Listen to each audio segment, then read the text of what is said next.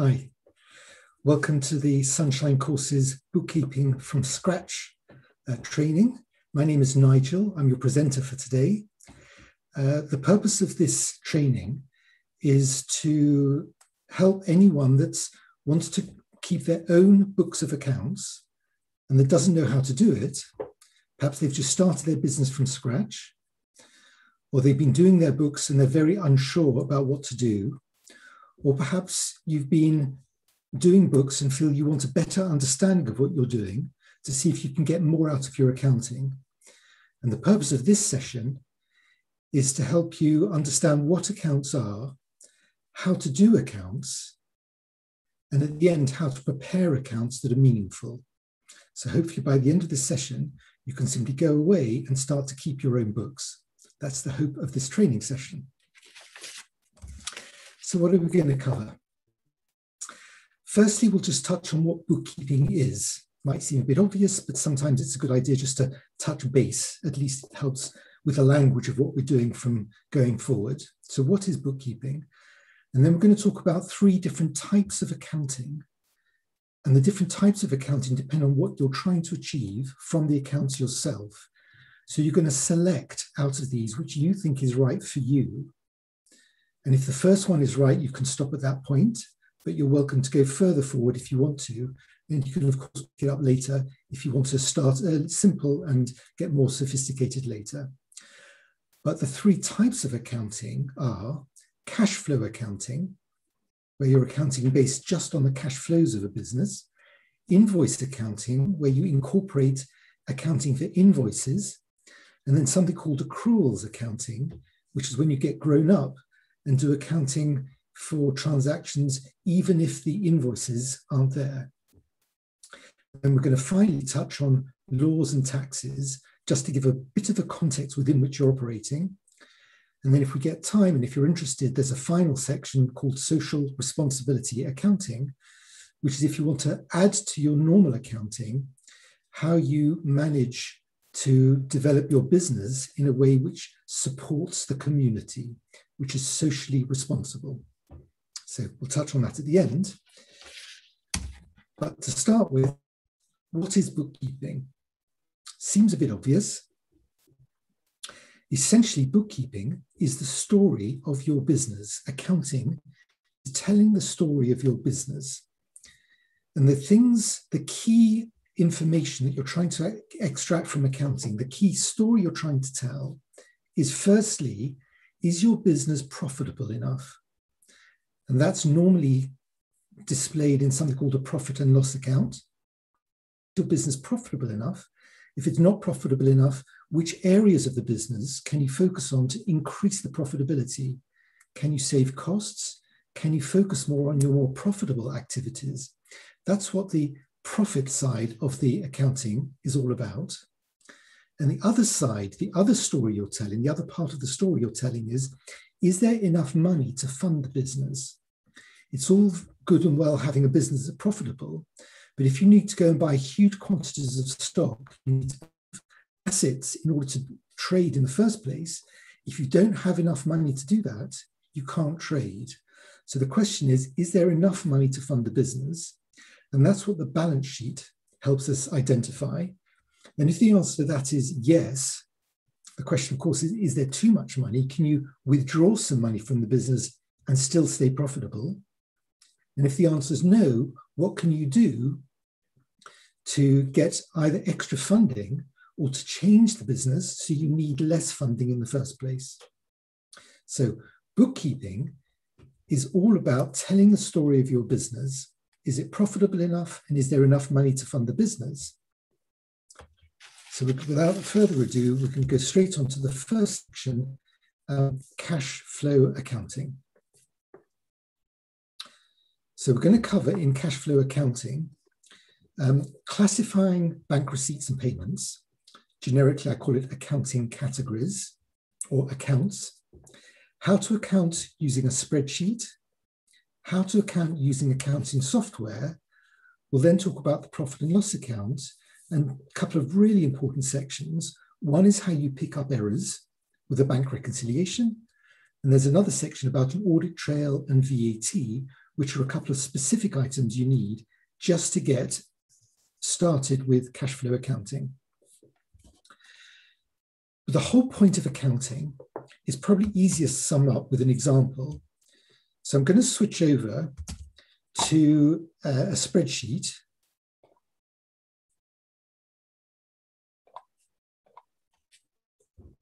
And this spreadsheet illustrates what we're trying to do with bookkeeping.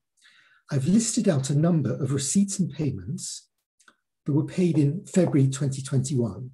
Now, this is just a random selection of entries, and typically in an accounting, when you're doing accounts, there'll be double, quadruple, or many thousands times the number of transactions, but the principles are the same. And throughout this training session, I'm going to be using these simple examples, just a dozen or so transactions, because it's a bit easier to understand if there's smaller numbers of transactions. But as I said, the principles apply equally to everything that we're doing. So typically with a bookkeeping, when you're doing bookkeeping, you'll start off with a bunch of receipts and payments. So in this case, the first couple of items are some receipts from Sunshine Traders, £121, Rewind Limited, £1,000. And going down a bit, we've then got some expenses. We've got some stationery costs from Sol Stationers and Frank Properties. We spent some money on warehouse.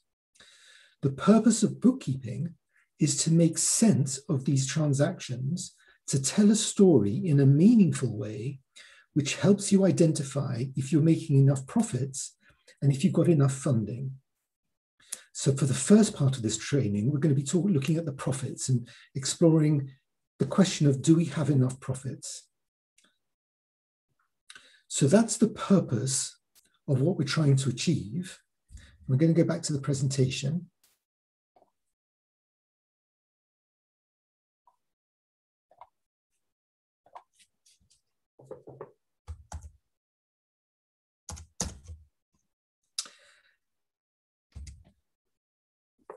So the basic principle of cash flow accounting is that you'll have various receipts and payments in a month. And cash flow accounting accounts for transactions in the month in which they are received and paid.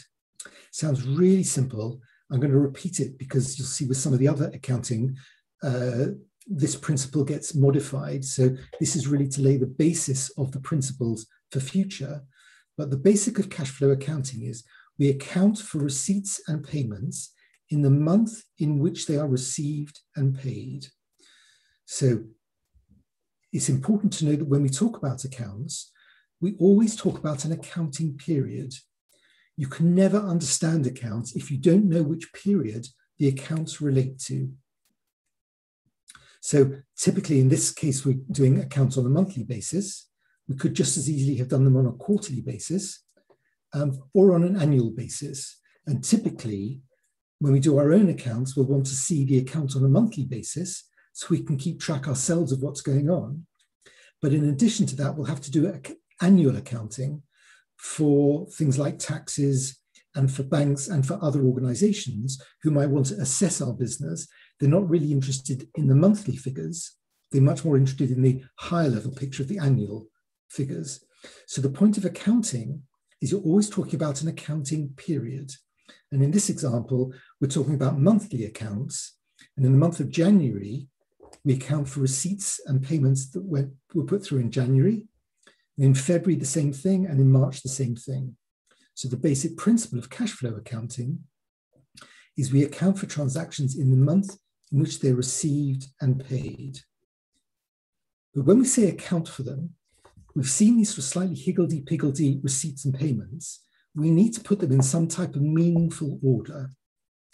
And the way in which we put them in a meaningful order is that we categorize accounts in a way that's meaningful. So the way we categorize accounts will always distinguish income from expenses.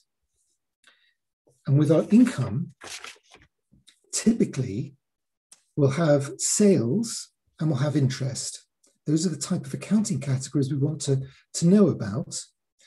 And depending on the type of business, you may want several categories of sales. So rather than just having simple total sales, you may want to get a bit more detail than just the sales alone.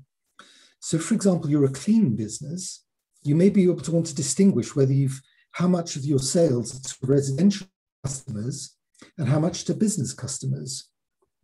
If you're a consulting business, you're doing advice or consulting, it may be that you're more interested to know which sectors or which industries are showing more interest in what you do. And it could be in some of those sectors you're doing much better than others. And it could be you should just dispense with a couple of sectors and focus in a couple of others, particularly if that means you can gain some specialist expertise and start to charge even more for that particular work for less cost. So your accounts are helping you identify how much money you're making from each sector in order to be able to identify, are you making enough profits and can you do better? If you're a car dealer, sales may be split between the make and model of cars. If you're builders, you may want to split it between the building work you do, the decoration work you do, and the maintenance work you do.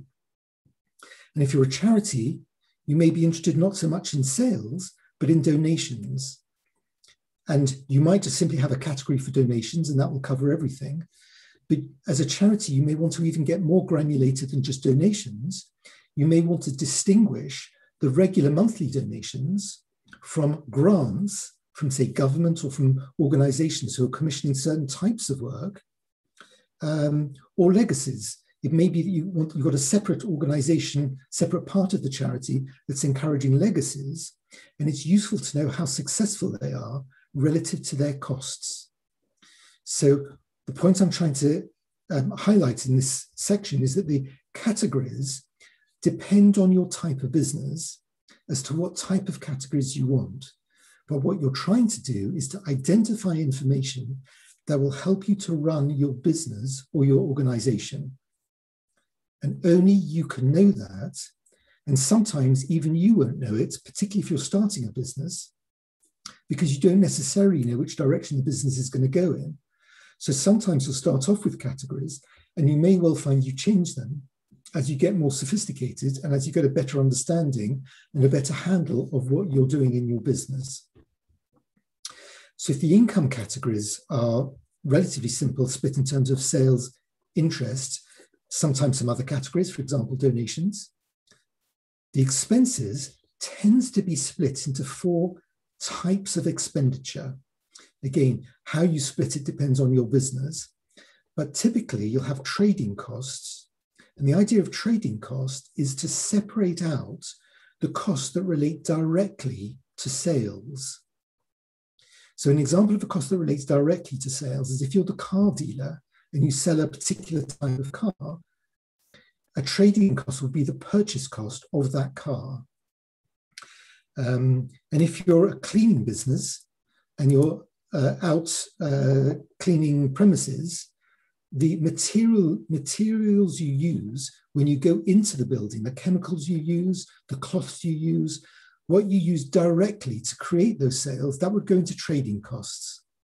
And the idea of splitting trading costs is that when you compare the trade costs with the sales, you get a sense of how well you're doing relative to each individual sale. And the difference is called the markup, the amount, the extra you charge above your basic costs in terms of your sales. And sometimes that's a useful way for managing your business. And again, the specific categories within trading costs you would have depend on the type of business. So if you're a business that sells goods and services, the trading costs tend to be a much higher percentage of sales than if you're, for example, a consultant, where the consultant has very little in the way of direct costs. And so typically a trading organization would have more categories within the trading costs than a consulting. But again, it all depends on what you're trying to achieve with your own accounts to understand your accounts better. So trading costs tend to be one category, staff costs tend to be another, and that's typically because staff cost quite a lot of money. And you might just have 1 or 2 members of staff, in which case it might be simple. You might have quite a lot of members of staff, in which case you may distinguish the types of staff that you've got. It could be you'll distinguish your sales staff from your admin staff, for example.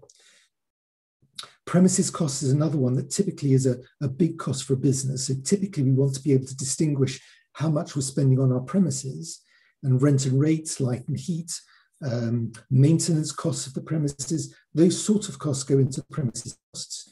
Again, the categories, the split you have, depends on the nature of the premises you've got, how significant it is compared with the whole, and how much detail you want to get into. And then the final category of cost that people tend to have is administration. And the admin costs tend to be things like accounting costs or statutory compliance. It's the sort of costs that are generic, that don't vary depending on each individual item of sale you've got. But nevertheless, they relate to the business. And sometimes admin costs are pretty insignificant, in which case you don't need to get into much detail with them.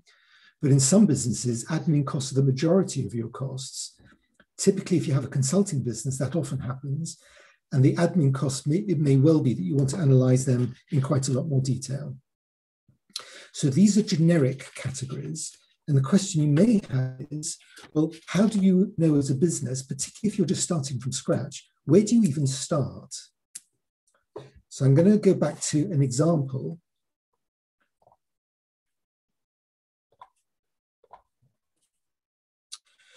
What I've done here is I've created a typical profit and loss account. And if you don't have better categories that you already know about and you don't know where to start, these are a very typical set of categories which you can use to get started. And very quickly, you'll know where you need to add costs or to merge them if you don't need as many as the categories as you've got. So in this particular example, I'm showing sales of £120,000. Interest is fairly irrelevant, but I don't want to put my interest in my sales just in case for some reason I want to separate them out. Then I've got a separate section for cost of sales. In the example I just gave you, that was the trading costs. And the trading costs in this case are purchases. I've included in that production staff. So in this particular example, they've got staff who make goods or do things with the purchases in order to be able to sell them. And those are deemed by this business to be the production, the cost of sales. And the warehouse cost, maybe if I've got a warehouse where I store goods, specifically where I'm doing work on them to resell them, for example, it could be that this business says, look, this is part of my trading costs. Another business would look at it differently. But in this particular example, the difference between the income and the cost of sales was £30,000. That's my gross profit. And then the administrative expenses are split, as you can see, admin, staff costs, office rent, light and heat. And these are very typical categories. So if you don't know what you want to allocate within your categories, what I suggest is use these. And let me just say, you don't need to write these down. This spreadsheet will be available on the sunshine.courses website, and you'll be able to download it. And everything that we show from this spreadsheet, you'll be able to see directly, including playing around with it if you want to put in some different numbers to see what happens. So you don't need to write it down, but there it is if you want it. So that's the concept. We've got a lot of transactions. Let's go back to these unprocessed transactions. A lot of transactions. How do we convert this fairly vague or unorganized set of receipts and payments? How do we convert those to something that's meaningful, like a profit and loss account? So there are two ways I want to show you. One is simply using a spreadsheet, and one is using accounting software. And first, I'm going to show you the spreadsheet, and I'm going to show you the spreadsheet here. So here's a set of transactions, and it probably goes without saying, but let me say it anyway, that if you're doing spreadsheet accounting, you have to list all your receipts and payments in a spreadsheet. So this is a typical way of showing it. You'll show the date, the payee or the payer. Payee is the person who is being paid by you. The payer is someone who's paying you. I've listed down here the details. If you just don't list the details in your, this is called a cash book. If you don't list the details in your cash book, you might know who Sunshine traders are, but you might not know what it is that they've paid you money for. or CAP's insurance brokers is probably insurance, but what type of insurance is it? In this case, it's insurance of office as distinct from insurance of warehouse. We've gone Aries petrol stations, petrol costs, we put down petrol costs, but we could equally put petrol costs for a particular job if we wanted to do so. So the idea of having the details is so that at a later date, you can know what the payments are for, the receipts and payments, without having to go back to the invoice itself. So we talked about creating accounting categories. The trick within the accounting system is to go through each item of receipts and payments and to allocate the category that you have chosen for your accounts to each item. So I've actually done this already.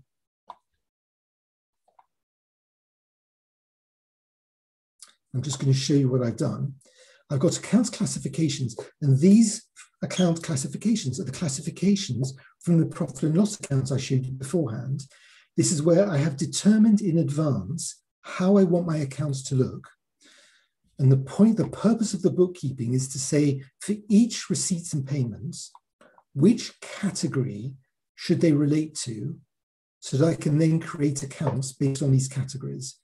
And the classifications I put to this is for the sunshine traders, the sale of products, that's sales. If I go through all my receipts and payments, let me just have a quick look at the profit and loss categories. All of them I've got. Sales is the most appropriate category for sunshine traders for sale of product. And of course, if I'd got more sophisticated sales, I'm going back to my profit and loss account, if rather than sales, I put down sales to business and separately sales to residential, if there were two lines instead of the one line in the profit and loss account, I'd have two categories, one sales of residential and one sales of business. But in this case, I'm just doing the one sales category. So I've just got the one accounts classification. And then when I look at the stationery, I've got a category printing, postage and stationery. So any costs I have for printing, if I'm printing posters, if I'm printing envelopes, if I'm printing flyers, that would go into print, posters and stationery. In this case, went to solve stationers, and I haven't put in here in the cash book what stationery is. I've simply put stationery, but it might be paper, it might be pens. I could have put it down there, but whatever it is, the most appropriate accounts classification is printing, postage and stationery. And then going through Frank Properties, we've got the rent of the warehouse. And lower down, you'll see Frank Properties here, there's a different, which is rent of admin costs. And I still call it rent, but one is rent of warehouse, one is rent of offices. So just as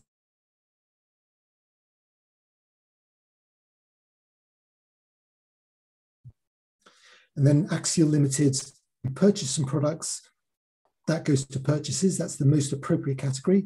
And CAP's insurance brokers, insurance of warehouse, I've actually got an accounts category, insurance of warehouse. So having classified each of these accounts, the next step is to collate them into some type of meaningful way so that I get my total of all sales, my total of all print, postage and stationery, my total of all purchases. And you can already see we're starting to get the basis of accounts. So again, I've pre-done this to say doing this as we're going through, but I've created a separate column for each account. I'm going to go back to the profit and loss account. For each account that we've got on here, I'm going back to the cash book, I've got a separate column which correlates. And so whenever I've identified anything that says sales, I've put that amount in the sales column. So Sunshine Trade is £121. I put in the sales column because that's the accounts classification sales. And I've done the same with all the other sales. The next category is print, postage and stationery. This is a payment. And if I go to the my categorizations, I've got a category admin stationery. I don't know why I've called it stationery in the columns as opposed to print, postage and stationery in the classification here. They should be the same. I think it was I couldn't fit it in the column. It was too wide. So there's just a mechanical thing, but it's not really a problem. But so I've gone through each of these receipts and payments, and I've classified them and put the amount into the classification. when I now total up these amounts, can you see I've already got the figures which form the basis of the accounts?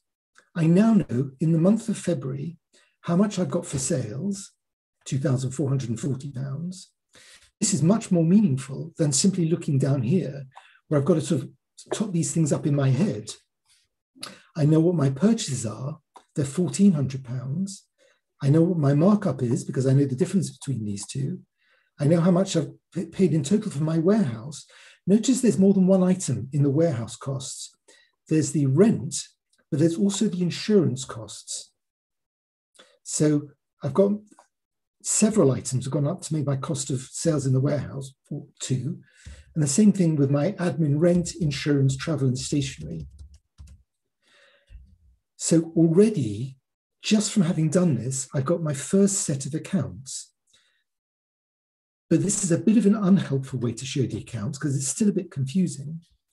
So if I was now going to finish this off, I would create my profit and loss account in the format that I know that I want to have it. I would transfer each of the figures to this profit and loss account.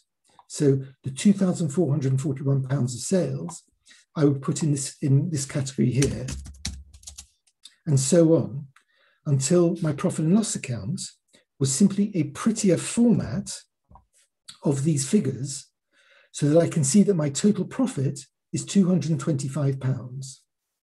So if I went through and put all of these figures in this profit and loss account, I did not end up with a net profit of £225. Okay, so if you want to stop at this point, this is how you do spreadsheet accounting, and already you can now prepare some accounts. Before you finish the section, so even if you don't want to get onto the computerized accounting, jump forward to the bank reconciliation, because there's another part of this. It's a really big deal that I really urge you to watch, without which I don't think you can do accounts properly. But subject to the bank reconciliation, you're already able to produce your own fairly simple accounts. So congratulations. Having said that, we've got a fairly small number of transactions, and what you'll find is the more transactions you have, the more painful this process becomes. The easier it is to make mistakes. And so the rationale for doing computerized accounting is to handle much, much larger numbers of transactions and to speed it up. So I'll explain how that works in just a minute. But I want to just, before I go on to the computerized accounting, I want to highlight one point, which is quite a critical point. I'm going to transfer this figure of 2441 to this profit and loss account. Okay, and if you just imagine, pretend all of these numbers equal the rest of these numbers.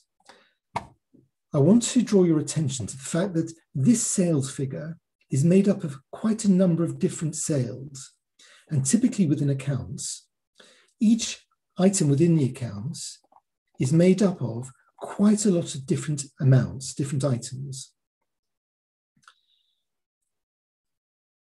It's very often when you're looking at accounts, you want to go backwards from the final accounts to see what individual transactions make up those accounts.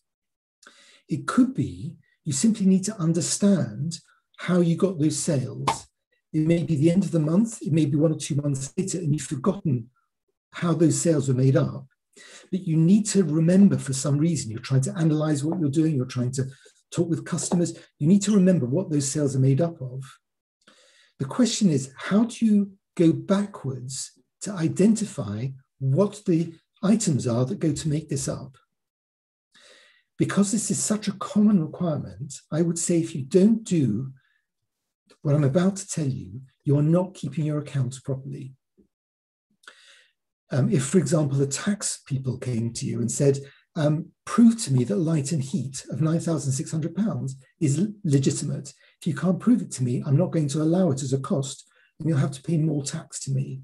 How would you go back to prove to them what that light and heat is made up of to confirm it is light and heat, rather than say, heating up your house, which is not an expense that you can charge against your business. So we talk about something called an audit trail, which is the way by which you can move back from the accounts to the individual transactions. And the way an audit trail works is this. However you've made up your accounts, you need to have the document from which these figures are compiled. In this case, it's a cash book. Might be other stuff, but in this case, it's a cash book. And the cash book, this item, £2,441, must tally. You must be able to link directly that number with this number. So if, for example, we got 3 or 4 columns of sales, but we consolidated them in the profit and loss account, we would have to have some way of going back from this total composite figure back to the individual figures in this cash book. And it could be we did it by way of creating a formula. So this figure might be a formula of 2 or 3 columns. However we do it, it could be, for example, underneath here, we'd put an additional item saying combined in sales. We might do that. But we need to be able to go back from our profit and loss account to the individual columns that relate to these transactions, back to each individual item. And then even further than that, I want to be able to go back to the invoice or the individual document which confirms that this payment is valid. So typically, I would have another column in here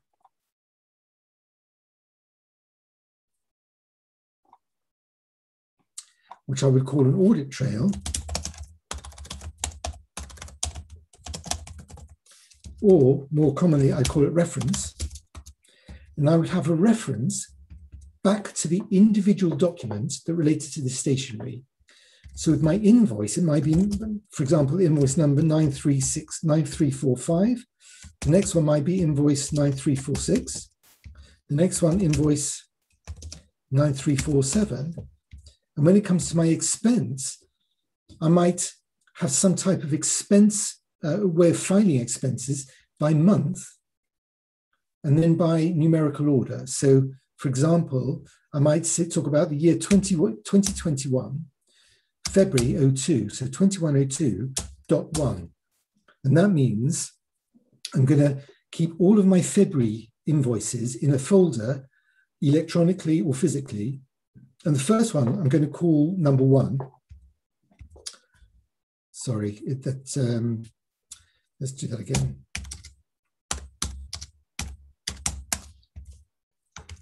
And the next one, I might have a reference number of 2. And as I said, this might be a physical filing, or I might file this electronically so that I might, this stationery, I might scan it and file it as the file name 2102.1, or I might call it something else, 22.02.sold for example, or anything that suited me. But the important thing is I want to be able to trace back to the individual invoice from my accounts. So I want to be able to go from my accounts to look at the sales. I know that my sales come from my cash book. In my cash book, I've got the figure 2441, which made up of these individual items. And I can go straight back to each one. If, say, for example, this one, Rewind Limited, if I didn't believe that that £1,000 was paid in February, I can go back to the invoice, see what it says, and see if I'm correct or not. And it could be that there's an error in the accounts, in which case I'd correct it. And it could be there's something going on in my memory, in which case I've refreshed my memory, and I now know the correct position. And if, for example, I was looking at purchases, I'd see that these 2 purchases were the purchase of the product from Deb Enterprises, from Maidenhead Wholesalers, and another one from Axial Limited. And I could go back to the individual invoice. This might be, for example, 2102.15. And I could go back and check that individual invoice. I've got a valid audit trail right the way from my accounts back to my invoices. And actually, I've also got a trail from my invoices through to my accounts. Because if I looked at my invoices alone, I can look at the numbers, the invoice number, the reference that's on the invoice. I can go to my cash book and find that reference and see where that appears in the accounts. So I can look at this invoice, see I've allocated as purchases. I see the figure in here within purchases, which is part of this figure of 1,478. And when I look at my profit and loss account, there's the figure there, 1,478. I can both go forwards from the invoice through to this figure here in the profit and loss account, or backwards from here back to each of the individual transactions and back via this trail back to that invoice reference. Okay, that's all I wanted to say on the spreadsheet accounting. The next thing I want to do is to talk to you about how you translate this from a spreadsheet to accounting software. So I'm now going to share a different screen with you. And the software that I'm going to be showing you is something called Capium, C-A-P-I-U-M, Capium. It happens to be either free or inexpensive software. At the time we were doing these training sessions, the company has said that anybody using this software as part of this training can use it for free. So they said simply go on, register on their site, download it, apply for the trial session, and they'll just let you keep using it. So don't apply as the accountant, apply it for your own business. And of course, if you start using it regularly, it would be nice if you then start to purchase it. They may change the policy in due course, but for the time being, this is free software. There's plenty of software that's available, ranging from free to reasonably affordable to really expensive. And each one depends on what you're trying to achieve. So I'm simply going to use this as an example, this Capium, to illustrate how accounting software works. And the principle of cash flow accounting applies equally to computerized accounting as it does to spreadsheet accounting. And the same concept is that we have a whole load of receipts and payments. We need to make meaningful sense of them. And what I've already done, I've pre-entered it, is all of the receipts and payments that I showed in the example just beforehand in the spreadsheet. I've typed these out into this, this quick entry. And so if you can remember, on the 1st of February, actually the dates don't quite tally, but we had Sunshine Traders sale of product, Rewind Limited sale of product, there's that £1,000, Harbour Consultants, there's the £200, then there's this payment we made to Seoul Stationers of £17.23. Now in our spreadsheet, you may have noticed, we showed a plus where we received money and a minus where we paid money out. In Capium, and each accounting system has its own quirks, but in Capium, instead of showing it as a plus and minus, I show it as a type of receipt or a payment. So with Sunshine Traders, the sale of products, I showed a receipt of £121. That's a receipt. And with Seoul Stationers, I recorded that as a payment. And I've simply listed out all the receipts and payments, and I've done nothing else with it. I've done no classification, because I wanted to then show you how we move from there to computerized accounts. So I'm now going to edit this record. So in Capium, having listed all the receipts and payments, the first thing we have to do is to classify them into accounts. So in Capium, if I go to the top of it, you'll see there's a heading. There's a section for account. I've already talked about the description. I've already entered the description, date and description, and the amount, as it turns out. This is the account is how I put my classification down. So in this case, I know that my first item was sales, so I'm going to choose a classification of sales. And it really is as simple as that. The second one down is also sales, so I'm going to classify that as sales. The next one down, Harbour Consultants, also sales.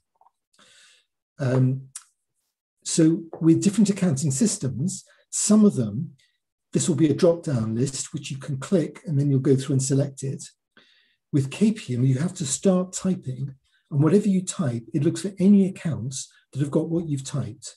So in Capium, you need to have a bit of an idea what your expense categories are.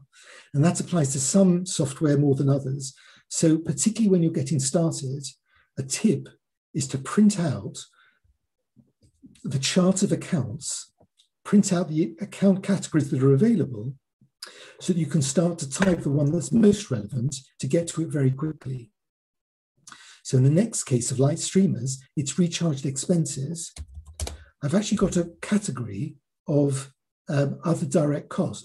Sorry, I haven't got this. I could have had a category, recharged expenses, but I haven't got that. So I'm going to call this sales as well, which is what I did in the other section. But if I had wanted to, I could have created another account, which I called recharge of expenses. And that's how that would put the additional item so that I could change my account categories and then account for it as recharged expenses if I wanted to. But I don't, I simply going to call it sales. So I'm going to click on sales. And then I'm going to go this quite quickly. Sole station is pen and paper, is printing, postage and stationery.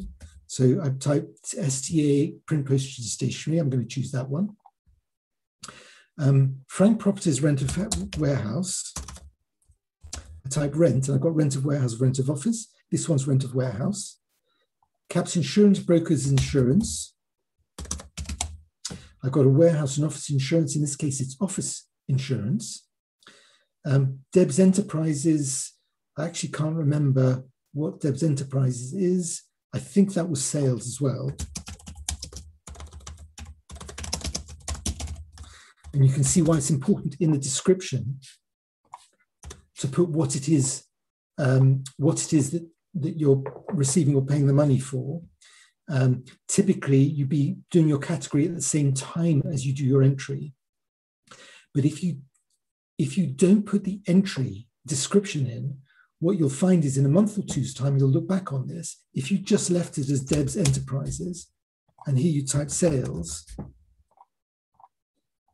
someone might say to you, I don't believe that was sales. And the question is, how would you know? So if you've done this properly, there's a column for reference where you can put your audit trail.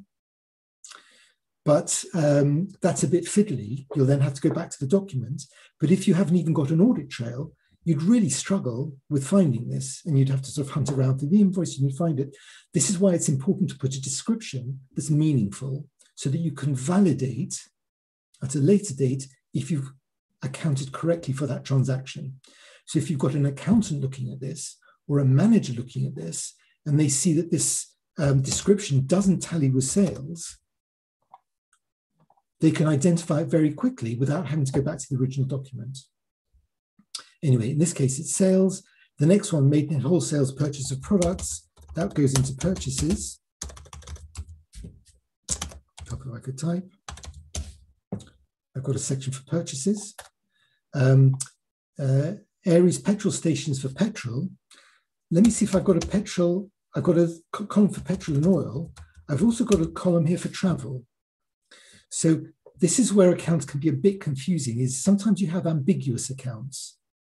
It doesn't matter what you use as long as you're consistent about it. So in this case, I probably would get rid of the petrol and oil because I don't really want to keep track of that separately from travel. But on the other hand, if I had a fleet of sales, I had quite a big sales team, I absolutely would want to know how much we're spending on petrol as distinct from other travel costs, how much we spend on petrol compared with, say, hotel bills. I might want to tinker with how often we send people to stay at hotels compared with how far away we get them to travel. In this post-COVID era, maybe we want to increase the amount of Zoom meetings we have. So the categories that we have depend on the type of business we want. In the business that I've been talking about, the simple categories, we had travel as a category, we didn't have petrol and oil. So I'm going to call this travel, even though it would have been completely valid to call it oil if we wanted to. But in terms of what I want out of the accounts that I'm creating, I want it to be travel. And I don't want to separate oil out separately because it's just not important enough for me. And I don't want to confuse the figures with too much tiny numbers. Frank Properties, rent of offices. Rent of offices. Axial Limited, purchase of products. So I'm going to click on purchases. Caps insurance brokers. And this time it's the insurance of, again, I haven't written what it is. I happen to know that this one is the insurance of the warehouse. So here I would say a warehouse. Again, I'd probably spell it correctly if I was doing this sensibly. And most importantly, whenever I'm entering these in the first place, I'd want to put my reference number.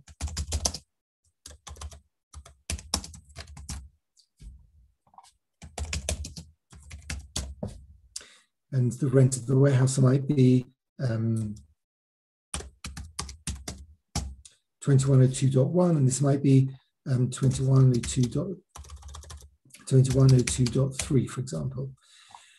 The reference is part of the audit trail, so you can go back from the accounts to an individual document. And just in this page alone, this quick entry of these accounts, this is my cash book in a very simple format. I've got my audit trail back to the individual document. And as I'm entering the entry, what I would enter is, I'd say it was a payment. I would straight away enter the reference, the audit trail. I'd straight away call it purchases. I'd put in my meaningful description. I'd put in the date, the amount, and I'd simply save it. And what I've now done is I've done the equivalent of the spreadsheet, which is where I've analyzed each of the columns, each of the items into the column that it relates to. But when you use computerized accounting, that is then automatically moved into the profit and loss account. So in this case, I've got a quick report. So I can look at the profit and loss account for the month of February. For last month, we happen to be in March when I'm doing this, and last month is the month of February. So in the month of February, we've got our sales of £2,431. Do you remember that's the same figure that we had in the spreadsheet accounts? Our purchase of £1,478. Our cost of sales in total were £1,928. Gross profit of £502. Various administrative expenses, rent, insurance, travel, printing, in total £286. So my total profit is £215. And that total £215 represents the money that I put into the bank. So if you remember the cash book, when I showed all the receipts and payments, we had £215. And what we, in accounting terms, when you pay your money into a bank, that puts that into profits. When you pay your money out of the bank, it takes it out of profits. So this is the way you get something called double entry bookkeeping, is that the changes in your bank balance should equal your profit or your loss. We're going to modify that a bit later, but the point of double entry bookkeeping is that any assets or liabilities you have change by reference to the sales or purchases you make in a particular period. We're going to come back to that in quite a lot more detail.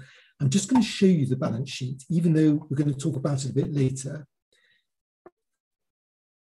And I do apologize, there's some VAT in this, which I would like to remove. I understand what I did. Sorry, I'm going to go back to this quick entry. I made a mistake with, I think I made a mistake. Yes, I did. I'm just going to very quickly do something. Please ignore it, and I'll explain it a bit later.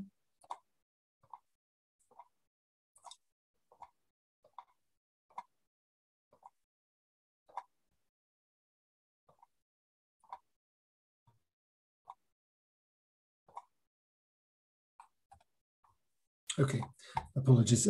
Just ignore that little bit. I'm going to come back to show you the balance sheet again. Quick reports, balance sheet. And the balance sheet shows a bank account of £215.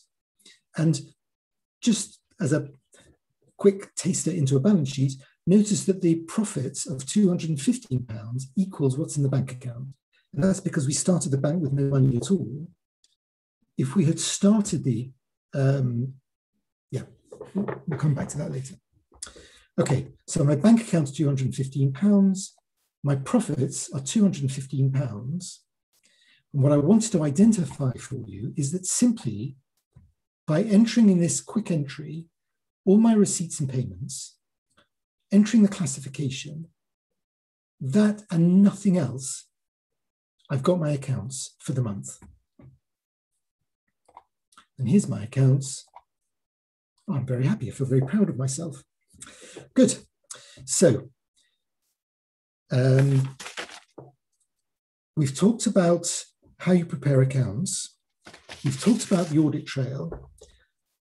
I want to talk about just one section at this stage, which is only appropriate to people who are in the UK, possibly Europe, or any country where you have something called a value added tax.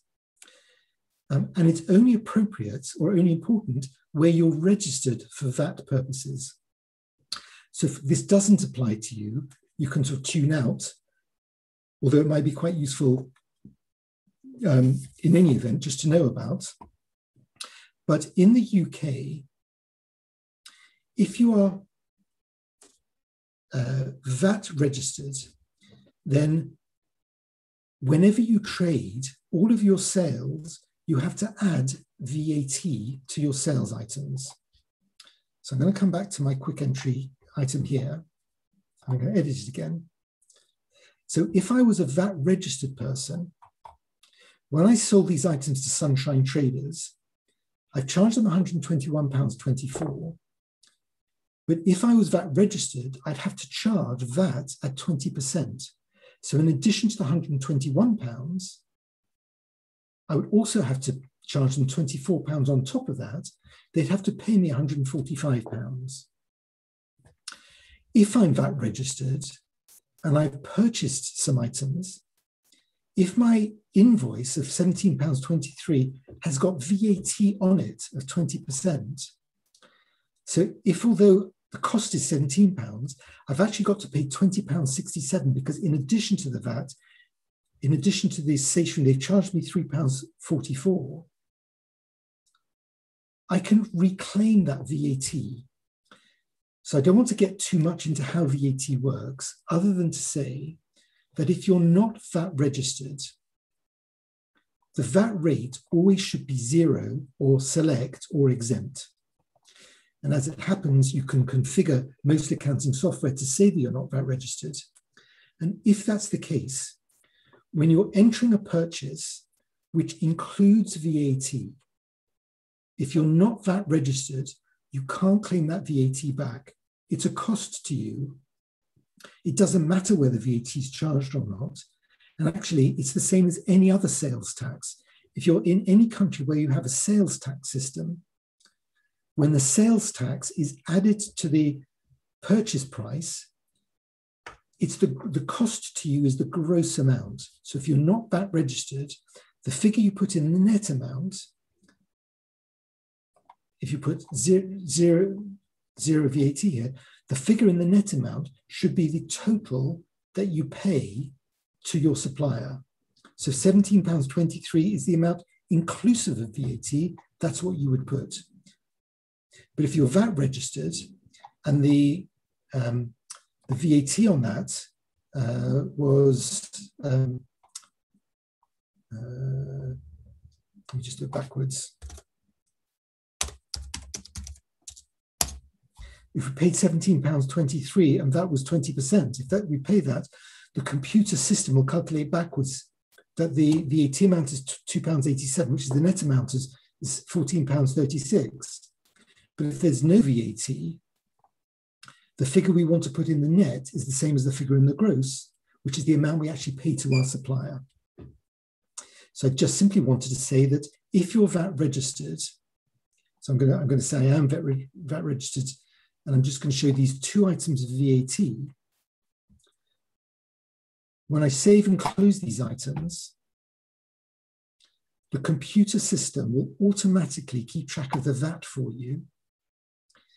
VAT is outside the scope of this discussion, but I just want to show you back to the balance sheet show you that we're now showing something slightly different. Not only do we show a bank account of £240, it's slightly more because we've been paid VAT by Sunshine Traders, but we also owe £21 to the government. All I want you to take out of this is, when you're entering transactions, if you're not VAT registered, even if VAT is included on an invoice, you do not include VAT in the VAT amount. You do not include VAT, even if it's on the invoice, because computerized accounting systems talk about VAT not as how much VAT you've paid, but how much VAT is due to the government. So they mean it in a very specific purpose. They're not keeping track of the amount of VAT you've paid as a non-VAT person. So simply, if you're not VAT registered, you put the net amount and the gross amount as being the amount you pay to your supplier, regardless of whether it's got VAT or not. If you are VAT registered, you put the net amount being the amount excluding VAT, and separately you put the VAT rate, and the system should calculate for you the VAT amount. And in this case, there's a few different rates that you can charge. One is 20%, another one is 5%. And typically, whichever country you're in, the VAT or the sales tax rates that will be applicable will be usually pre-configured, and you don't normally have to worry about it. It's normally just a button you can select. But almost all of these systems allow you to manually type in the VAT. So for some reason, there's a VAT that's charged by your supplier that's not in the VAT rate, you can normally type in £20, and the system will allow you to put in the £20. Even though it's a strange amount, it's added it to the £121 and makes a total of £141. And you notice here it's already identified that that's a custom VAT. I'm going to go back to the £20, save and close. So what I wanted to simply identify for you is that if you see VAT, it's only relevant if you're VAT registered. And if you are VAT registered, it's very easy to handle by simply putting the VAT rate in and putting the net amount in the net column and the VAT in the VAT column and the gross in the gross column. And most systems do the calculation for you if you configured it correctly. So, but for one other item,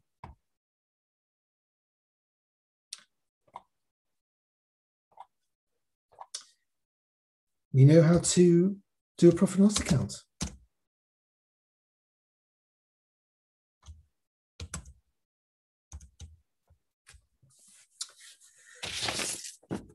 So the one other item I wanted to show you, to talk to you about, is probably the most important aspect of bookkeeping after the accounting category, and that's the bank reconciliation. And the reason why it's such a big deal, I'm going to go back to the spreadsheet. If you remember when we first started, let's just hide all of these again. Format, columns, hide. This is what we started off with. Our accounts are built up from these receipts and payments.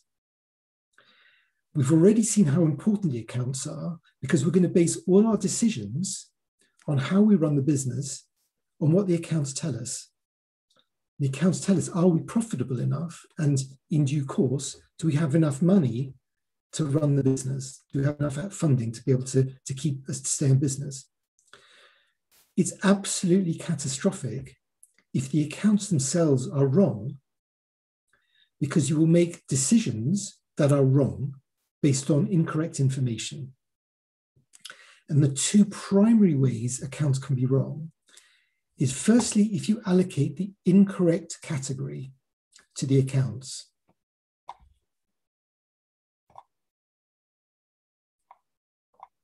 So within these accounts classifications, if instead of putting purchases in this section, I'd put printing stationery, and if I put this not here, but here, our accounts would be wrong. Whether that would be significant is a different question, but they'd be wrong. So the first thing is the account classification. And this is partly why the audit trail is such an important part, is because it allows us to challenge the classifications and to see if we've got it correct or not. So that's the first primary cause of error. But the other primary cause of error, and this is the one that is just such a big deal, and it's so significant that without this, I would say you cannot do your accounts properly, is if you forget to put an entry, a receipt or payment in your cash book, or you put an entry, but you put the wrong amount.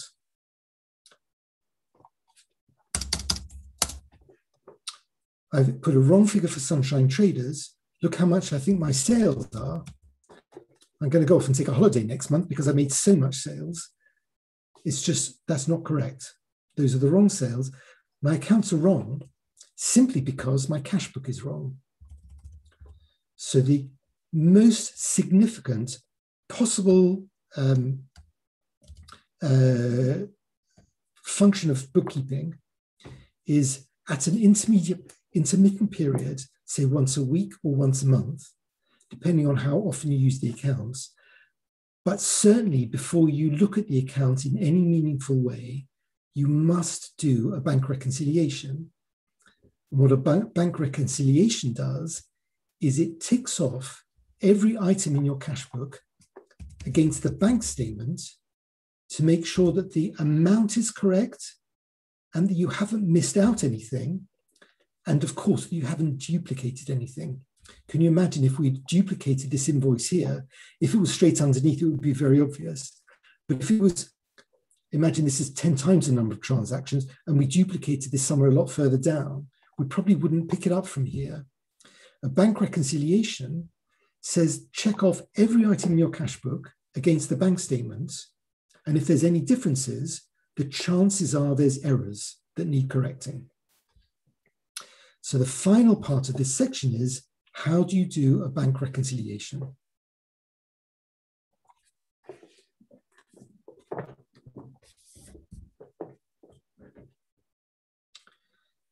What I've done here is I've listed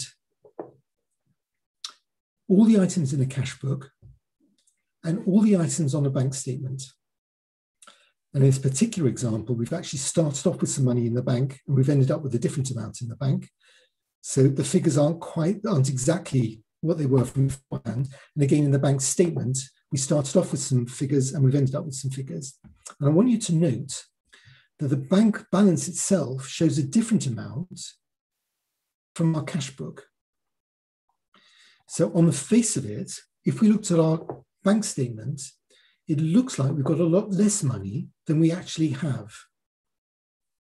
So either the accounts are incorrect, or there's something in the bank statements which may be incorrect as well.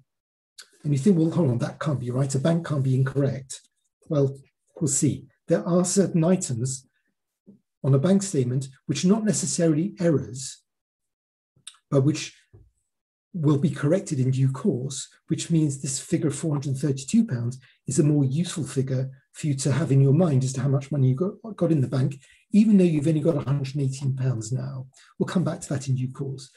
But what I wanted to say is your bank statement alone can be very misleading, just as your cash book alone can be very misleading. The key thing is to reconcile, to find out what the difference is between these figures, to identify why the figures are different, and if the cash book is wrong, to correct the cash book, and if the bank statement is wrong, to set it out in a way that you understand what's happening, to make sure that if there's a timing difference, it will reverse. It's also not impossible for a bank to put through a payment, for example, that you haven't instructed. So it is quite conceivable that the bank statement itself may be wrong. And of course, that's something you need to know straight away. Get onto your bank saying, why have you made this payment? I didn't instruct it, and hopefully get the money back.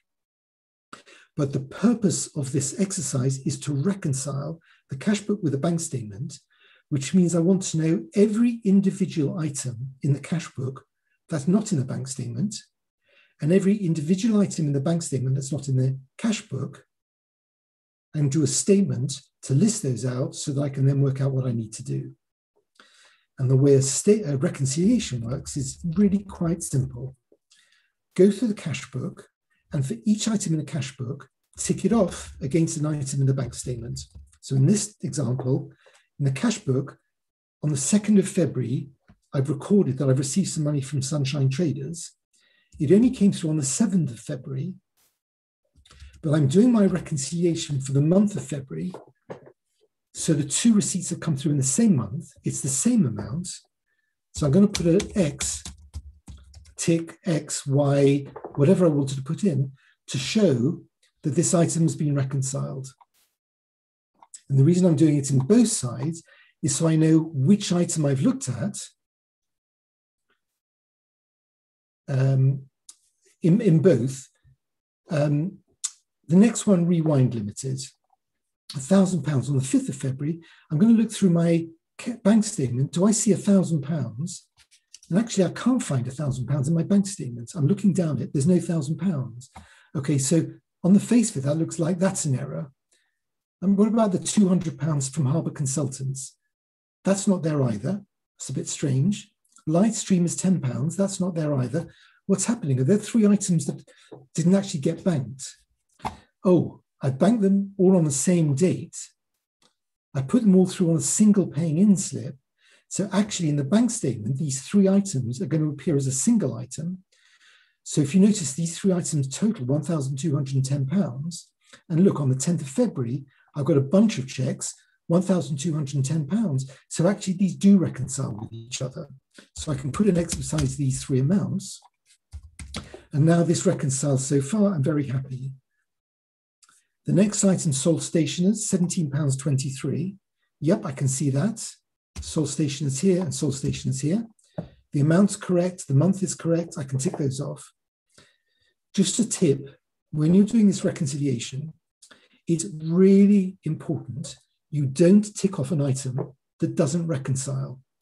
Sounds really stupid, but it's really important. For example, I don't tick off Deb's Enterprise if there is not an equal and opposite Deb's Enterprise here, or if I forget to tick both sides. If I type an entry which doesn't have a corresponding entry, you will never get your items to reconcile. You're simply going to have to start again from scratch. If you're dealing with 10 transactions, that's not a big deal. If you're dealing with 100 transactions, it's a really frustrating process. Be really careful when you're doing a reconciliation to make sure you always tick both sides, both the cash book and the bank statement, and you only ever tick it if it's correct. And I want to identify something which happens very frequently, which is if you've got a lot of sales items that are the same, each one for say £10 or $30, maybe you've got a cinema and you're charging ticket entry points and you have loads and loads and loads and loads of entries of the same amount. It's very easy to tick off an item from one person for $10 against a receipt from somebody else for $10 in the bank statement. So you're actually ticking the wrong items off against each other. So when you're doing your bank reconciliation, do be aware there's a few gotchas. Be really careful only to tick off items that tally and to make sure you tick off both items at the same time. And again, typically, if Deb's Enterprises shows us twice in the cash book, but once in the bank statements, and if Deb's Enterprises is in several different places, it's very tempting to say, okay, these tick, good here. And then quite a bit lower down in my cash book, I find Deb's Enterprises again. I say, oh, I remember Deb Enterprises. Oh, I've got it in here. Yes, look here, I've ticked this incorrectly. So I'm now going to go back and tick it lower down. It's very easy to do that. And again, you'll find your reconciliation won't reconcile because what you've actually done is entered Deb Enterprises twice. When you came to reconcile it the second time, because you remembered it in the bank statement, you made a wrong conclusion that you ticked that off incorrectly. So the tip is, when you are reconciling these items, be absolutely certain that they reconcile. You're better off not ticking an item if you're not absolutely sure and leaving them both outstanding, because it's much easier to sort that out in the reconciliation than it is if you've incorrectly ticked off an item where your reconciliation doesn't reconcile in the first place. So with that tip, Caps Insurance Brokers ticks off. Note Frank Properties, I jumped for that, £225. If I look through here, I can't find any payment. Oh, I can for 225 for Frank Properties. Beg your pardon, I can tick that off. Frank Properties X there, X there. Windsor and Maidenhead, £865. Yep, I can see that. That ticks off here and here. Frank Properties, £151. Yep, I can see those as well. HCL, £613. Yep. For some reason, notice in the bank statements on 8th of February, but in my cash book on the 24th of February. The reason for that, as it turns out, is this came through by bank transfer. They didn't tell me about it. And I only found out about it on the 24th of February when I was chasing them up to say, you haven't delivered some goods. And they said, sorry, never mind. It came through the bank statements with this particular example. Forgot about to record it. We've now recorded a later date, but it still ticks off. And that's it. There's a few items on here that are not ticked. There's £554, which is some type of payment which is not being recorded. There's £15.10 of interest on the bank statement, which is not being recorded. There's a £45.22 payment, which is not being recorded. There's an item that has been recorded that's not in the bank statement. So remember that my cash book shows £432, my bank statement shows £118. Based on what I now know, I want to reconcile these two figures. I want to say, what do I need to do to change that figure into that figure with transactions? And I'm now going to show you how you create a bank reconciliation. And the bank reconciliation is split into two columns. You start off with a column of the figure for your bank statement. This is £118. That's this £118 here that's in the bank statement. You start off with a balance per the bank statement, and beside it, you have a separate column, balance per the accounts, of £432. There's the £432. Then I'm going to go through each unreconciled item, and I'm going to put it in the one of four boxes. I'm going to have a box in my bank statements, my bank column, for anything which is a payment in the bank statement, but which has not been, start again. This is a payment in the cash book, but which has not yet hit the bank statement. So this £225 is this £225 here. It's a payment that went through, that we paid on the 28th of February, but at the end of February, that £225 has not cleared. Notice this £225 for Frank Properties. It's the same amount, but this amount has been ticked because we'd recorded a different £225 earlier in the month. So this is what I was warning you about. Be careful about jumping to conclusions if you see unreconciled items. But we have got a payment to Caps Insurance Brokers in the cash book that has not appeared in the bank statement. This is because Caps Insurance Brokers, we pay them by check. It took a few days for the check to arrive, and that check will only clear in March. So if I come to my reconciliation, my bank statement of £118 is going to change once that unreconciled item has cleared. So I've got a column for unpresented payments. In my bank column, this is anything that I've got in my cash book, which is a payment which is going to appear in due course in future months in my bank statements, but is not there now.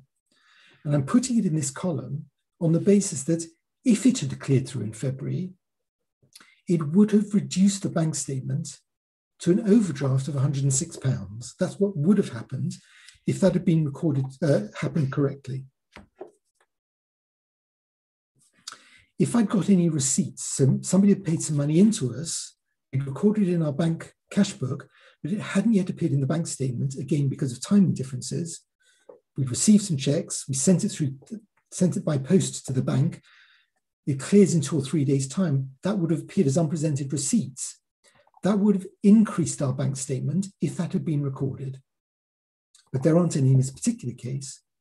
So my bank statement has I've filled in all the boxes I want to for my bank statement column. I've now got the cash book column where I'm going to start off with the figures that are in the accounts. And I'm going to adjust that now with items in the bank statements which show that the accounts are incorrect. So in this case, I've got bank statements. I've showed interest of £15.10. That interest has not yet been recorded in the cash book. So when I go to this column, I'm saying, are there any receipts in the bank statements that have not yet been recorded in the cash book?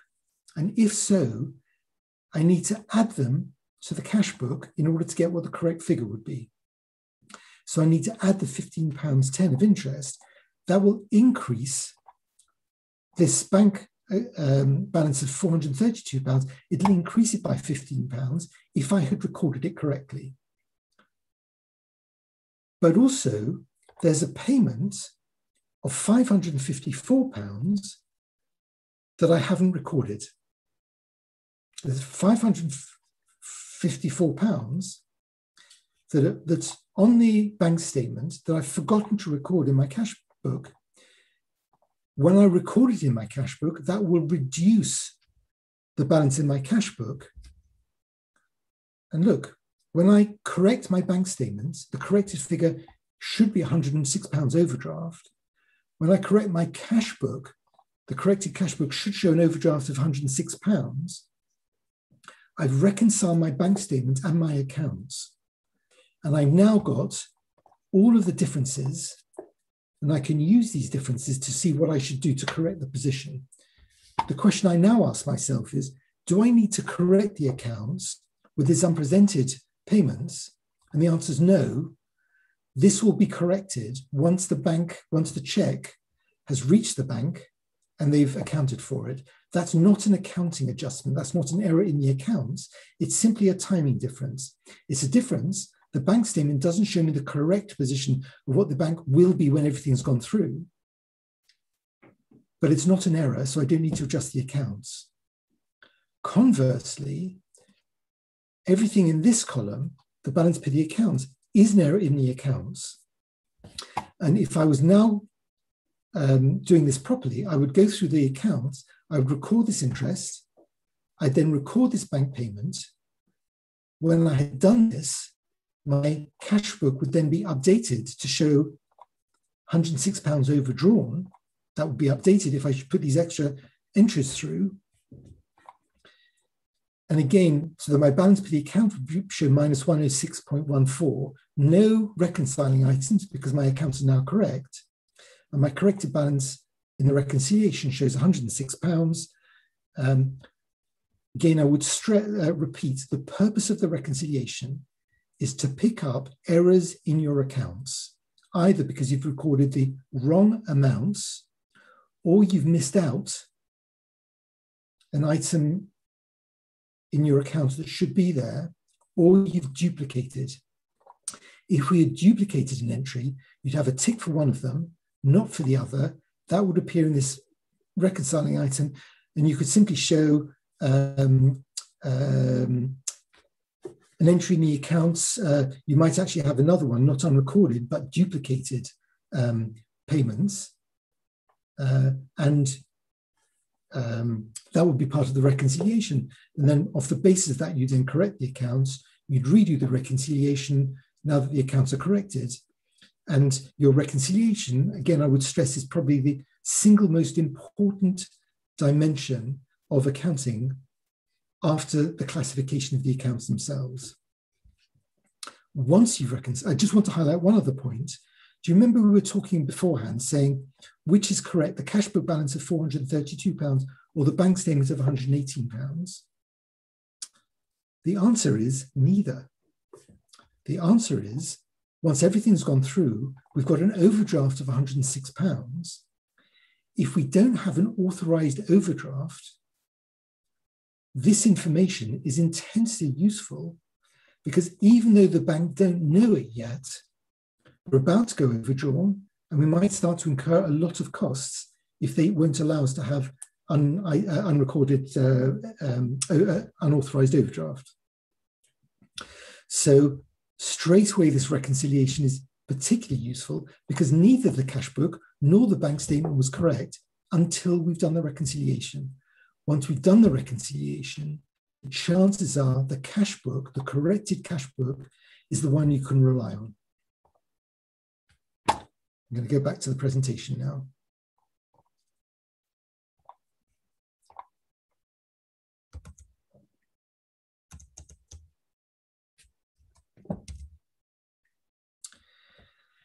We've come a long way.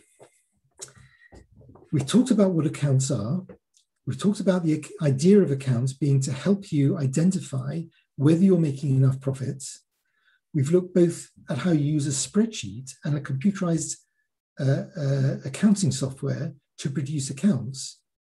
And what you're ending up with is some meaningful information by which you can see, are your sales greater or less than your costs?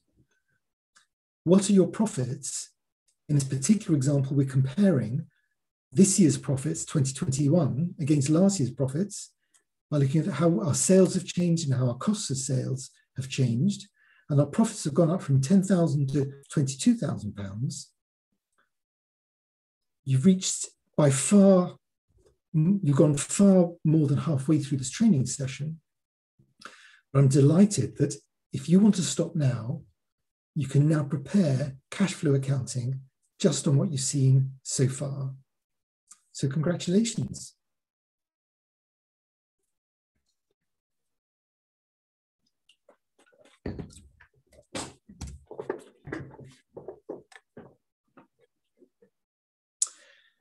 So the next part of this training session is invoice accounting. What we're going to cover in invoice accounting is we're going to talk about invoicing and how invoicing is all about accounting for timing, how we create and account for invoices using accounting software. I'm not going to waste time doing it on the spreadsheet accounting because it's so much better using computer accounting if you're going to do invoices. We'll have a quick look at debtors and creditors. We'll touch on VAT again, talk briefly about system configurations, and we'll look at a couple of invoice requirements just so you know how to create a valid invoice.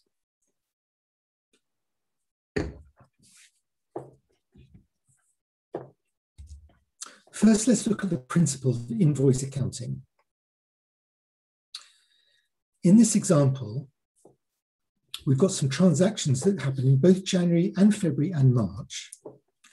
And in the month of February, we sell 10 tractors for £20,000.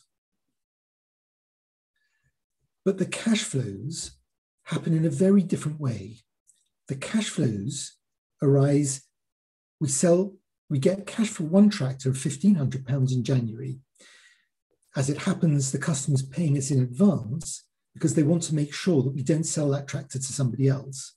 So they pay us for the tractor in January, but we deliver it in February. We then receive another £9,500 for 4 tractors. So far we've received money for 5 tractors, but we've sold 10 of them. And what's happening is the final 5 tractors that we sold in February, we're only going to be paid for in March. So if we're doing cash accounting, our cash accounts would show sales in January of £1,500, sales in February of £9,500, and sales in March of £9,000. But actually, that doesn't reflect reality. The reality is we sold all of those tractors in February. Now, I've isolated out the February transactions from everything else, and I'm pretending there's no transactions in January, there's no sales in January, and there's no sales in March. And this is just to help you keep track of what's going on. You can see that if there were sales in January and March as well, that cash flow accounting would give you an incorrect assessment of what your sales were for January and February and March. Invoice accounting is how you fix that problem. And the way it works is it says, if you're accounting, when you sell your tractors, you're going to raise a sales invoice. And this is the critical bit. On the date on the invoice date should equal the date of the sale. So if you've got someone coming into a warehouse, into a car showroom, and they're going to buy cars from you, some of them will pay you there and then, but some of them will pay you later. What you need to do is you raise an invoice, and the invoice is the basis on which you're going to do your accounting. And in invoice accounting, you account for invoices in the month in which the invoice is dated, not the month in which you receive the money. So I'm going to give you an example. I'm going to go back to the accounting software of KPM and show you how that works in practice. So, do you remember in our quick entry, we had a sale of £1,000 from Rewind Limited, which we received on the 1st of February. I'm going to pretend that everything else is recorded in the correct month, except Rewind Limited. I want to say that we actually sold them that product in January. They came in January, they took the payment in January, they took the product in January, they paid for it in February. How do we account? How do we switch the way of accounting so that we, even though we receive the money in February, we account for the sale in January? It starts with the invoicing. So in all accounting software, you're going to have a sales section. And in the sales section, there's the option for you to raise an invoice. And in this case, I'm saying you're going to raise a new invoice. And the invoice you're going to rate is to Rewind Limited. Typically, there's a lot of information you can enter with invoices. You can put in an invoice number, that's the audit trail, or the reference number that relating to the invoice itself. You can type it in. Most accounting software has its own invoice numbering system, and a lot of people use that number. So if you were doing that, you'd want to make sure that invoice number appeared in the invoice. And when you file the invoice somewhere, you use this accounting reference system so you can find it later. The date is, let's say, the 13th of January. That's the date of the invoice, because that's the month in which they picked up the item. So this is the generic data that I'm putting on all the invoice. There's various other bits of information I could put in. I could put in some notes if I wanted to put in the invoice. If I wanted to put a note to a customer, I could do that there. Notice with VAT, if I'm VAT registered, I can put in bits of information about VAT. If I wanted to apply a discount, I can do so, but I'm going to keep it simple in this case. And I'm going to identify what it is that I'm selling. And what it is that I'm selling is the way that I can put in my account category so that my accounts will be recorded correctly. So in this case, I'm going to put in an item, and in the items that I've got, sorry, cancel that. I'm going to select an item. This one's a drop-down list. And I'm going to select, in this case, I'm selling a tractor model 200V. So the description has been pre-configured. I have already configured the system that if I have tractors 200V, it will put this description in, but I could just as easily overwrite it or add to it. Say, I could put, for example, a vehicle ID number, and then put some type of number which is tattooed or marked on the engine, for example, if I wanted to do so. So I can update the description if I want to. I can put the number of items I'm selling. In this case, it's 100 items. It's one item for £1,000. I'm going to have no VAT because I'm not VAT registered. If I were, I could simply put my VAT figures in here and the system will take care of the VAT for me. But I'm not registered for that. If I configured KPM correctly to show that I'm not a VAT registered person, it would have given me the correct defaults with all of these. But here in the account, I can select which account I want to allocate it to. So in our example, I'm calling everything sales.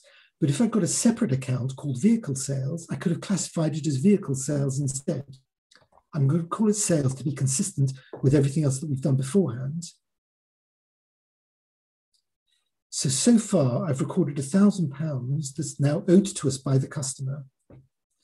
Now, as it happens, when I save this, this will automatically create an invoice, which I can send to the customer. I'm going to come back to that in just a minute. There's one other point I wanted to highlight to you, which is this section here, which talks about receipt.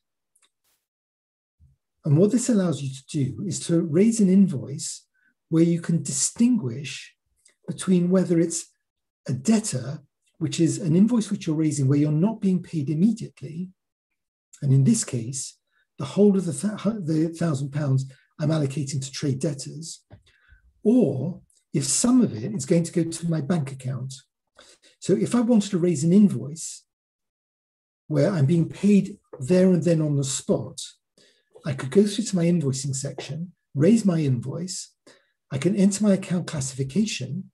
Remember, that's the critical bit about how I do my accounts. And I could select here that I want to put it to my bank account, not to my trade debtors. And this would be identical from putting it through a quick entry. I could put it in here in exactly the same way as the quick entry, and both will appear in exactly the same place in the accounts. However, in this case, I'm going to say it doesn't appear get straight paid to our bank. Instead, all of it's being paid. All of it's being paid to trade debtors. So not being paid to. All of it is a debtor, so that this £1,000, as soon as I've raised the invoice, I'm allowing them to have the goods. I'm recording the sale in this month. So I'm adding to my profits in the month of January, but I'm not adding to my bank balance. Instead, I'm adding to my debtors. So the system handles all of this for me. I'm just identifying what happens. I'm going to save this, save and close. And just to by the by, with all accounting systems, they will allow you to display an invoice in a formatted way. And one of the things you can do, so this is the invoice that I just raised. Notice this invoice date is the 13th of January. With KPM, I've actually got to identify, in order to list the invoices, it always lists invoices within a particular period. So I had to make sure that the period covered the invoice I wanted to list. But in this case, this is showing me that I've got an invoice of £1,000. Its status is that it's still owing. And one of the actions I can select is download a PDF. And if I were to do this, the PDF will be a properly formatted invoice, which I can then send to the customer or print off. And all accounting systems have this facility where you can create your invoice from the accounting system. And this alone is very useful. If you're VAT registered, it's particularly useful because you have a legal requirement to give a VAT invoice with a particular format. Even if you're not VAT registered, any business needs to give a sales invoice for tax purposes. So this is automatically done for you with an accounting system. And if I want to go back and look at the invoice again, I can just go into it, see the figures. I can edit it to make any changes I want to. And I now want to show you what happens in the profit and loss account based on these this transaction. I'm going to look at my profit and loss account just for January. In fact, let me do it for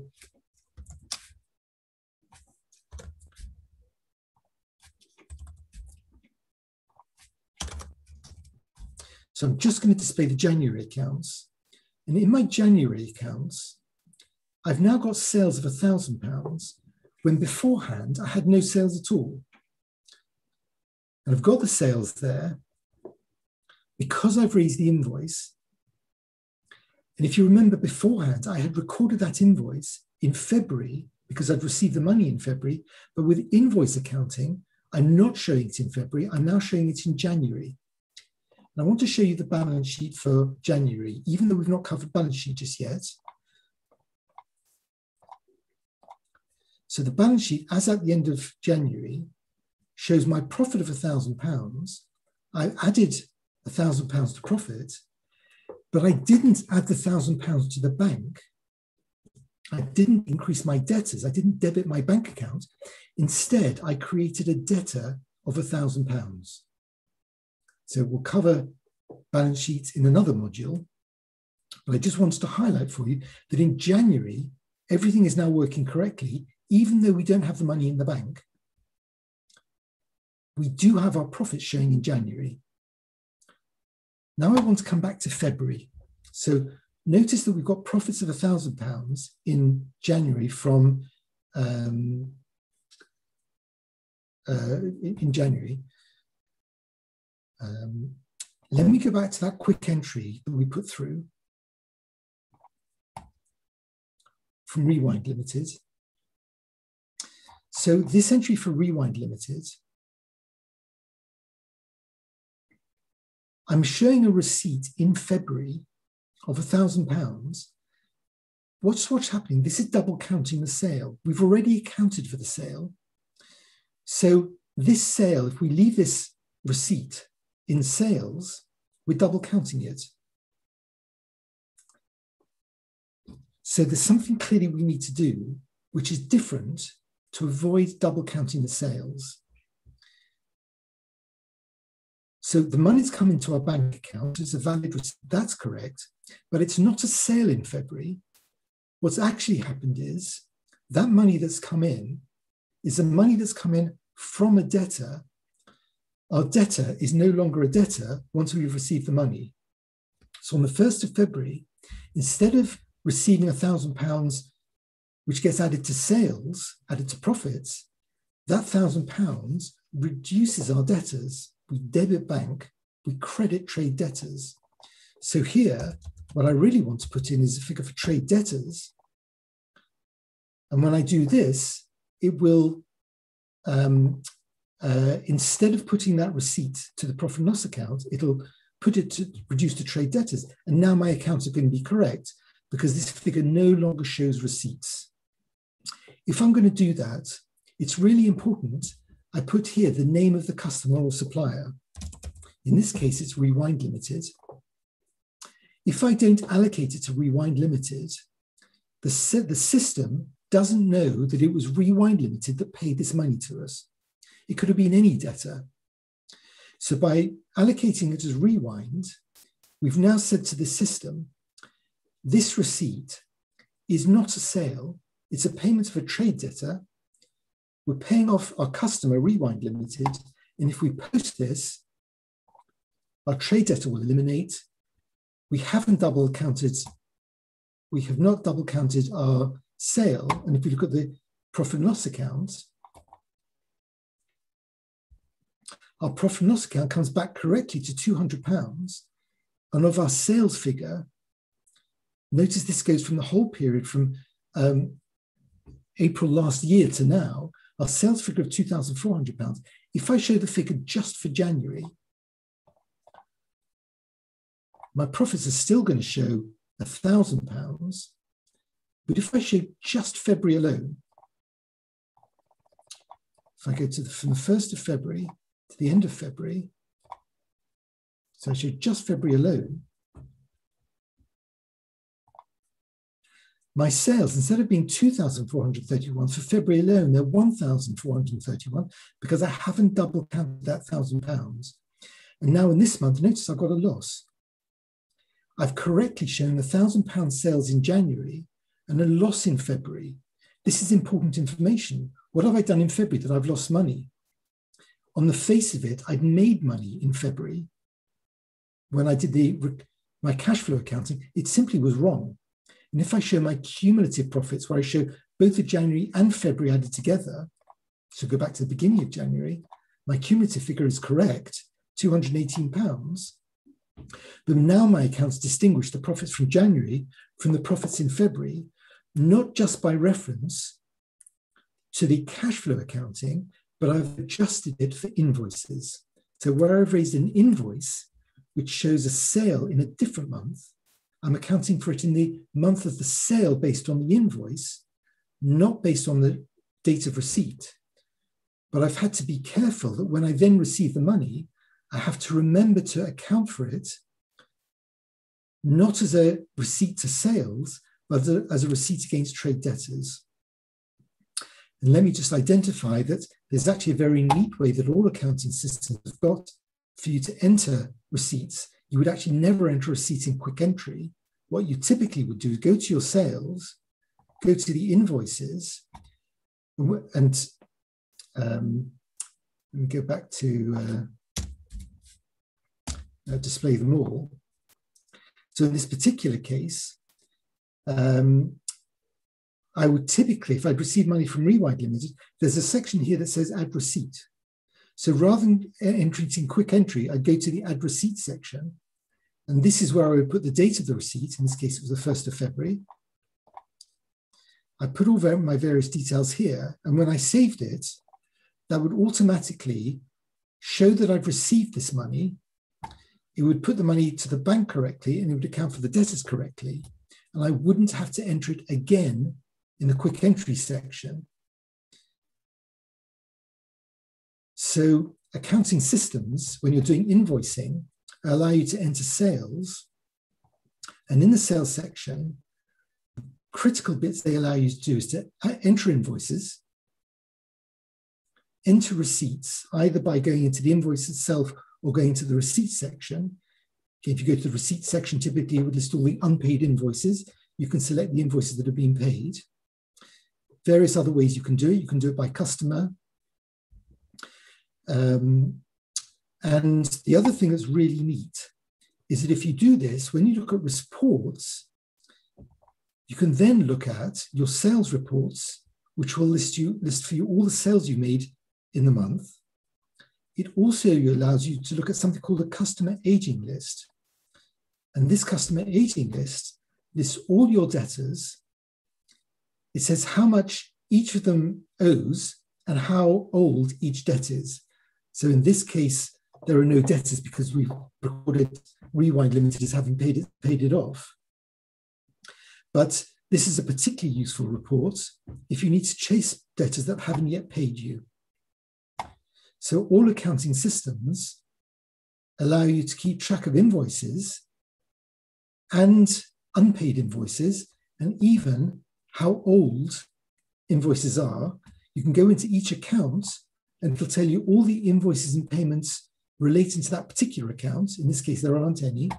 You can usually print out, I can't remember how you do it here. You can usually print out a statement which you can send to your supplier, to your customer. Say, here these amounts are outstanding. This is how old it is. Please pay us.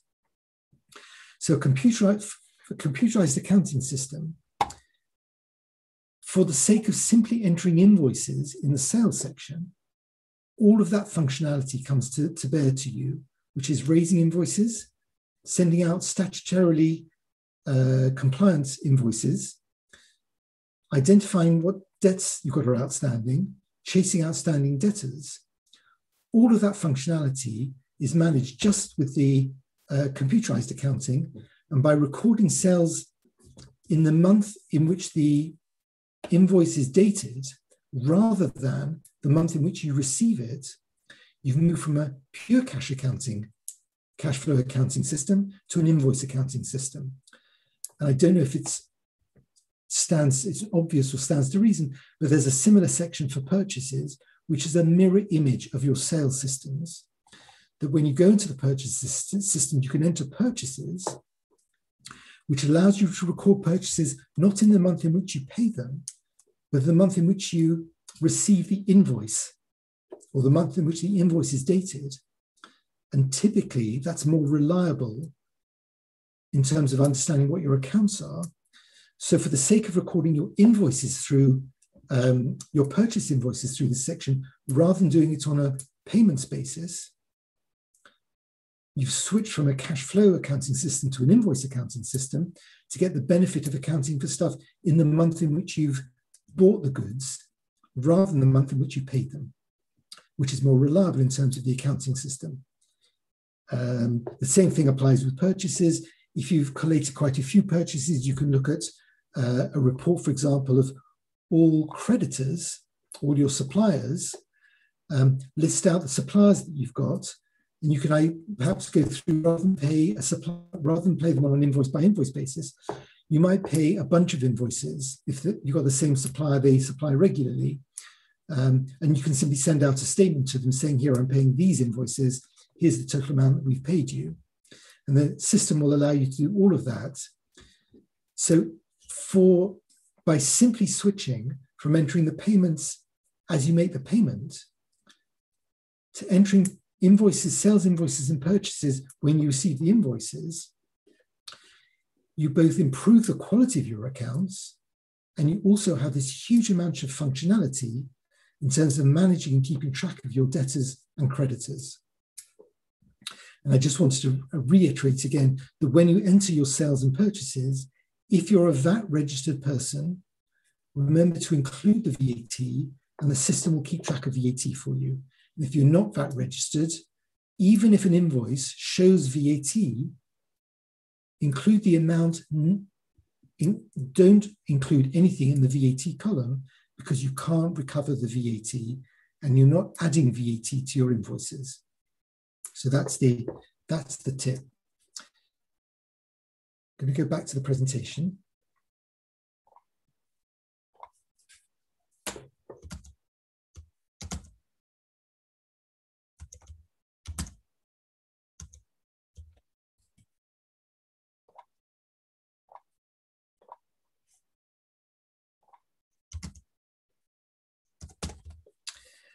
Okay, so we've sorted out this principle of how you're recording based on the invoice dates instead of the receipts and payments dates.